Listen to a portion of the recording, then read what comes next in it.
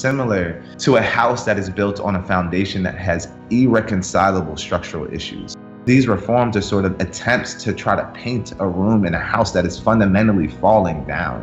When we look at the case of Minneapolis, they implemented implicit bias training, they had community policing, procedural justice training, they did de-escalation training, they had mindfulness, they did reconciliation efforts with the local community and communities of color. They did all of these things. They implemented body cameras, and George Floyd was still murdered. Those reforms, those interventions do not stop Black people disproportionately from dying. The focus is now around defunding, and people are hearing defunding, and they're not seeing that it's a part of a broader strategy around diverting funds away from policing and reinvesting those into community resources. The safest communities don't have the most police, they have the most resources. And from decades of research, we know that creating communities that have the resources that they need to thrive, to have food, to have housing, to have employment and education, those things drive down conflict, violence. Increased levels of policing actually causes violence. Some examples of that is if someone is having a mental health crisis, police respond to these situations and escalate them, and especially if you have experiences with police violence, what would it look like, again, if crisis intervention response teams were able to respond, if conflict resolution teams were able to respond to situations that didn't involve violence or harm. The only options really now are police.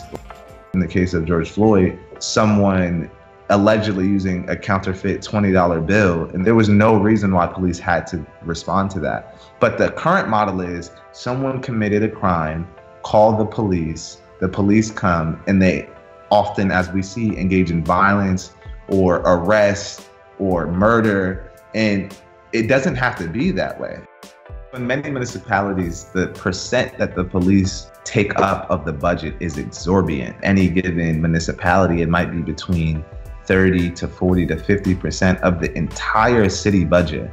What's to show for it?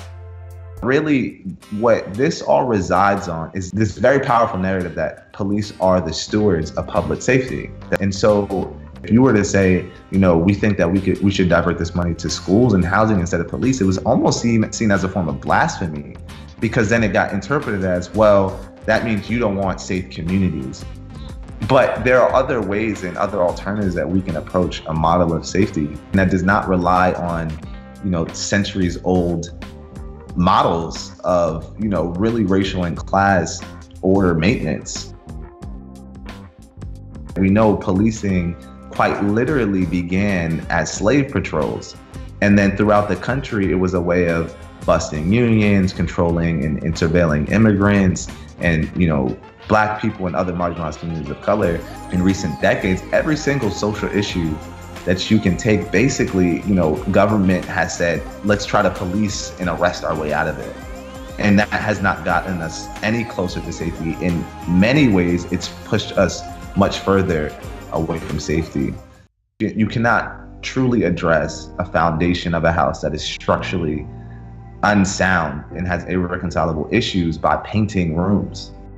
Right now, what's happening is that people are saying, well, if there's no police, what will happen to me? And this is why I think the focus again is on creating alternatives as much as it is about divesting and defunding from what currently exists. We live in a very innovative country. And so, a part of it is to say, well, what does it look like to begin to research what are the programs out there? Looking what resources exist, what alternatives exist, how do we find and develop those? And then also, what might we have to create to really be able to conceive of a blueprint that can keep everyone safe?